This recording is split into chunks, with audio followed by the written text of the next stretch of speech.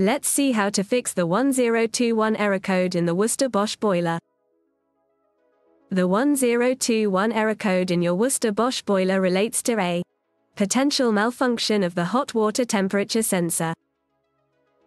Let's now find out what causes the 1021 error. The two causes that can trigger this error are the faulty hot water temperature sensor and the disconnected sensor plug. This sensor is responsible for keeping the boiler at a safe temperature. When this sensor is faulty, or the sensor plug is not properly connected, it indicates the 1021 error code. Every error has a fix. Let's see how to fix the 1021 error code. As the first step, try resetting the boiler. Don't forget to follow the instructions in the Worcester boiler manual.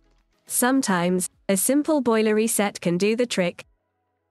If resetting doesn't work, call a professional gas-safe engineer. Don't try it yourself.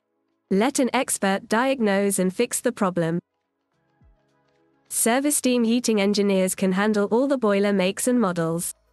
As the accredited Worcester Bosch boiler installer, we guarantee to meet the highest standards set by the manufacturer. Click on the link below in the description to book a service team heating engineer. Thanks for watching, and stay warm.